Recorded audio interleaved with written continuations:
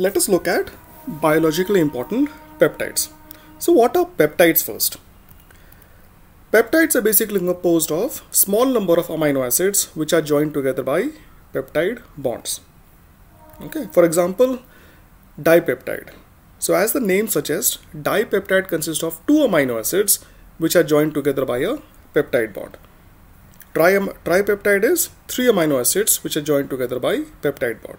Similarly, tetrapeptide is four amino acids which are joined together by a peptide bond. Now the term is oligopeptide.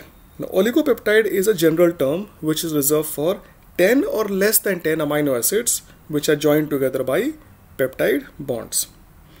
Polypeptide is when 10 to 50 amino acids are joined together by peptide bonds. And proteins are when more than 50 amino acids are joined together by peptide bonds. Okay. So what are biologically important peptides? So biologically important peptides are basically oligopeptides, that is amino acids of number 10 or less than 10 which are joined together by peptide bonds and which have specific function in the body or are biologically active. So examples of biologically important peptides are, first is TRH or thyrotropin releasing hormone. It's a hormone which is released by the hypothalamus.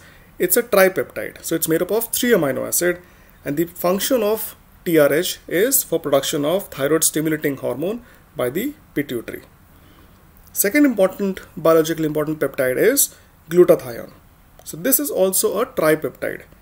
That is, it is made up of three amino acids which are joined together by peptide bonds. It is a powerful antioxidant. So what are antioxidants?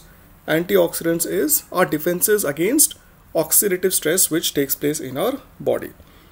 And because of this antioxidant nature, glutathione also helps preserve the RBC membrane integrity. So the membrane of the RBC is not damaged by oxidative stress.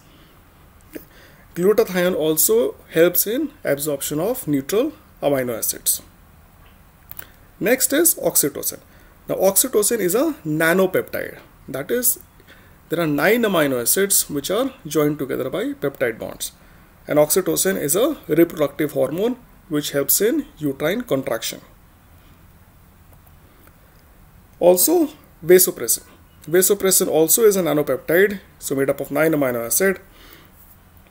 And vasopressin helps in salt and water regulation in the body. Then angiotensins. Angiotensins can have from 7 to 10 amino acids which are joined together by peptide bonds, and they also regulate salt and water in our body and also act as vasoconstrictors. Okay. The other biologically important peptide is gramicidin S, okay, which is an antibiotic and is produced by Bacillus brevis. So thank you very much.